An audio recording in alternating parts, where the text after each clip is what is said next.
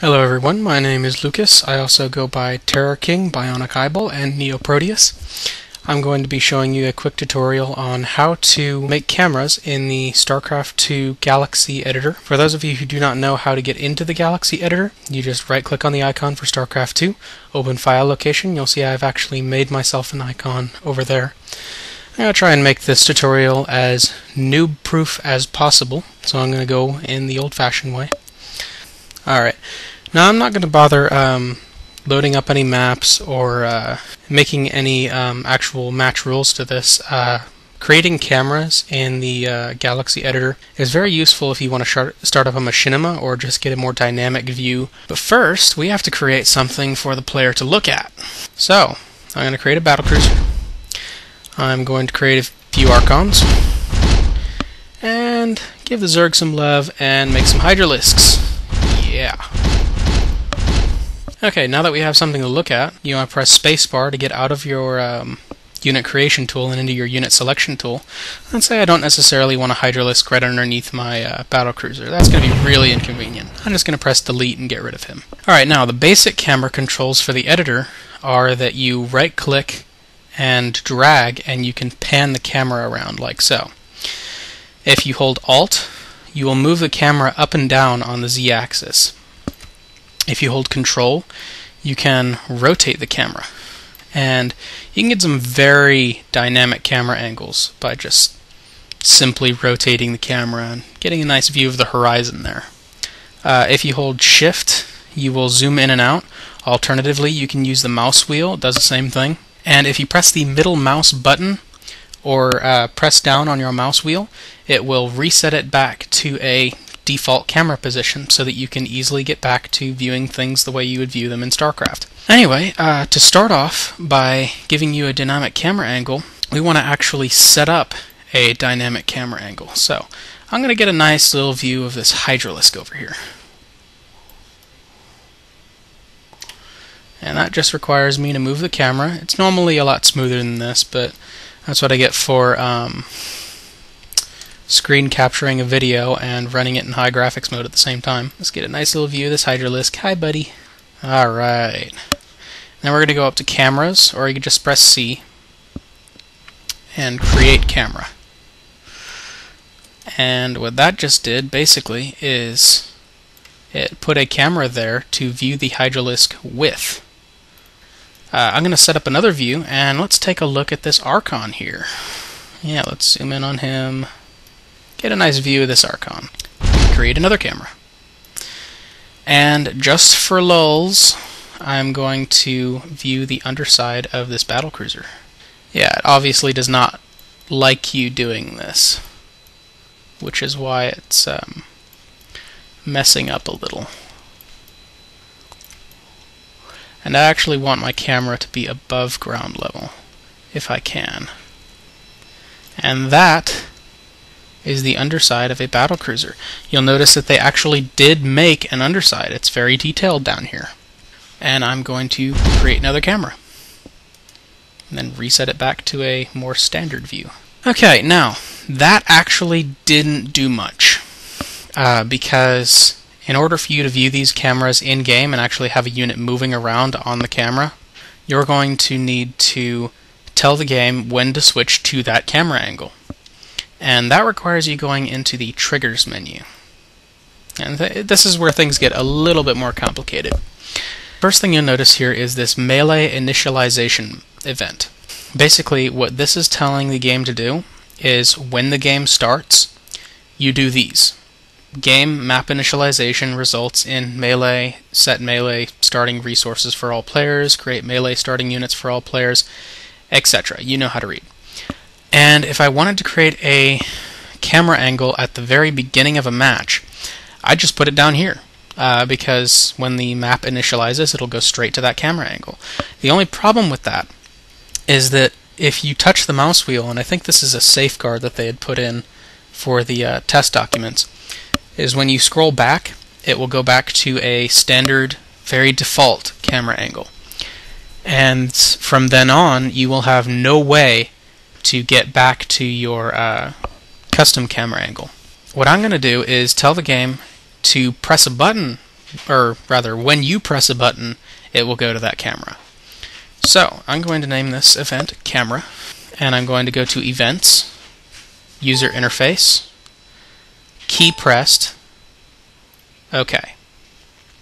And then I'm going to go to actions, camera, apply camera, and in case you ever just wondered how you get a lot deeper into this and know what each event does, there's a little paragraph down here describing exactly what it does. For example, apply camera object is defined as sets a player's camera to a camera object. If you choose to include target, then the specified player's camera will also jump to the target point of the specified camera object.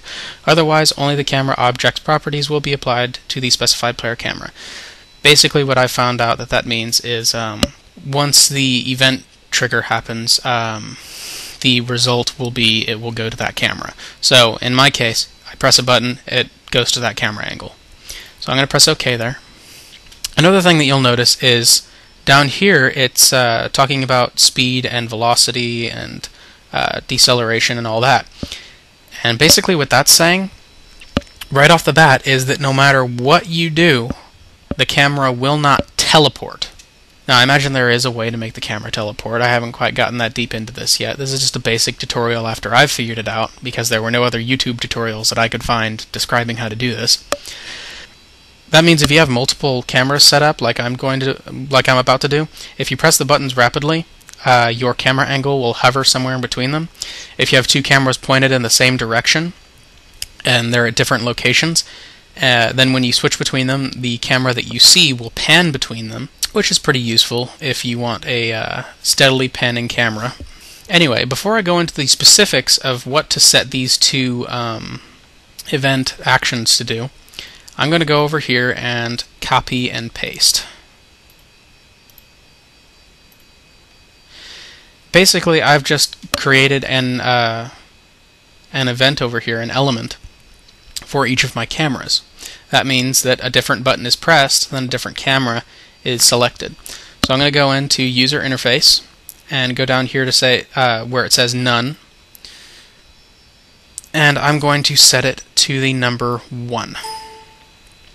Now, I don't typically advise setting it to a number, because if you use control groups and it saves the selection of your units, you'll see if it's if that key is pressed, then you'll not only save your units or recall your units, but you will also go to that camera angle. But I'm going to set it up for 1 for simplicity's sake here, specifically because I'm not going to be dealing with control groups in this video. Normally I'll set them to the right side of the keyboard because I use the grid control scheme, so all of the keys basically on the right side of the keyboard are useless. And I know they will not actually do anything, but like I said, for simplicity's sake, I'm just going to set it to 1.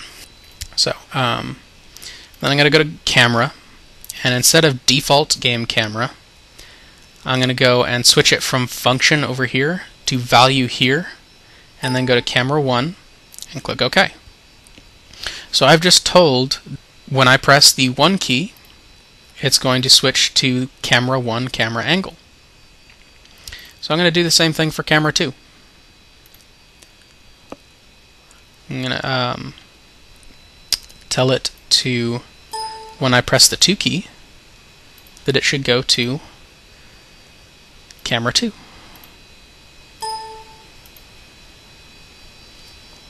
And when I press the 3 key,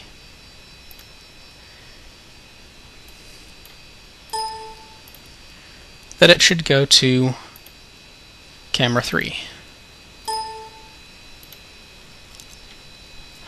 Alright, and that's all well and good if you want a static camera angle, if you want a camera that does not react to anything that you are doing.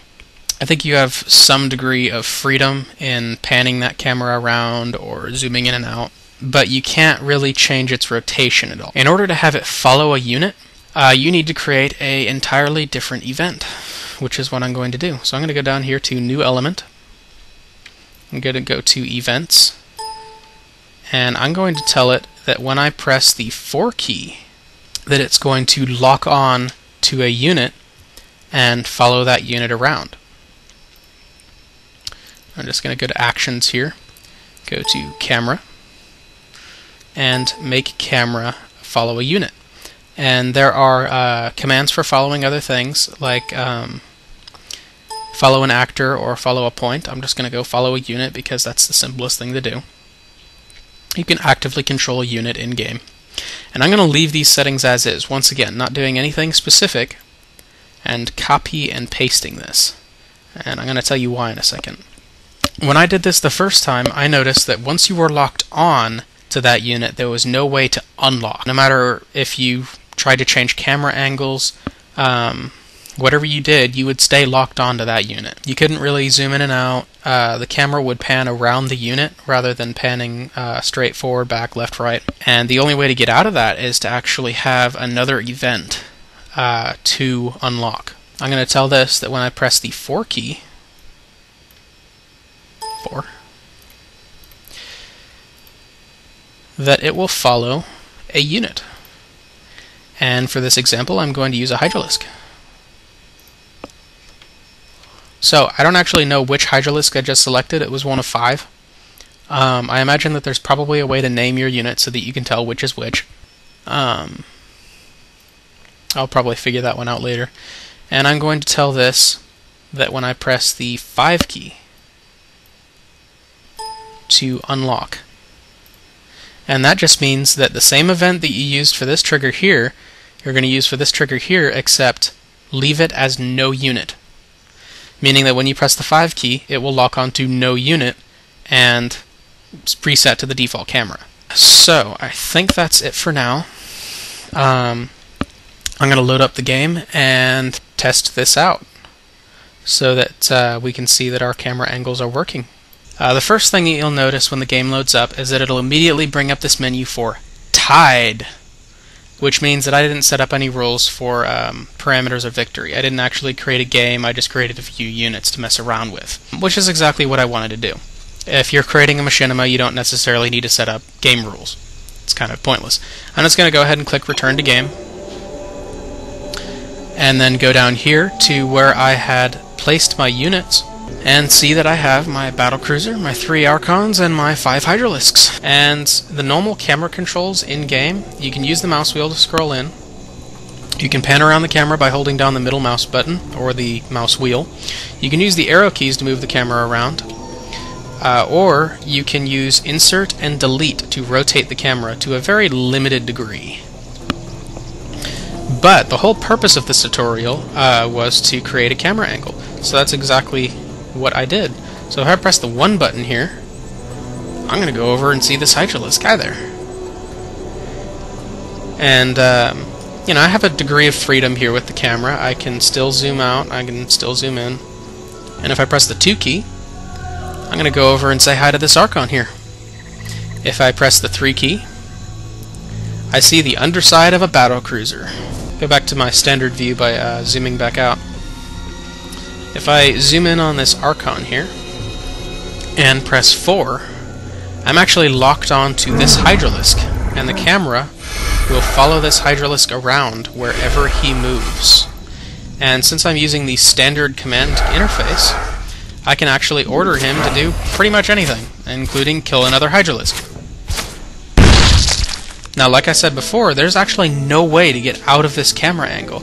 If I press the first 3 keys, it doesn't switch the camera angle to something else. If I try and pan, it'll pan around him. And I can actually zoom in by holding down the middle mouse button, but that's not the normal means of zooming in. And that is why I created a command specifically for unlocking this camera angle. So I'm going to press 5, and now I have my freedom back! Yay! And if I press 4 again from up here, it will still follow him even from the default angle. So from any of those cameras, and even from this default angle, you can move the hydralisk. I hope you enjoyed the information. I'm going to show you one final thing here. If you go to menu up here and go to score screen, which is what most people will do if they don't actually know the Alt F4 command, it's just going to take you back into the login screen for Starcraft 2. And that requires you to do an extra step in order to get out of this game. So I'm just going to go press Alt F4, and conveniently Blizzard has put in a nice "Are you sure you want to exit Starcraft 2" command, and I'm just going to click yes and exit the program. So I hope you all enjoyed this tutorial and found it very informative. Thank you for watching.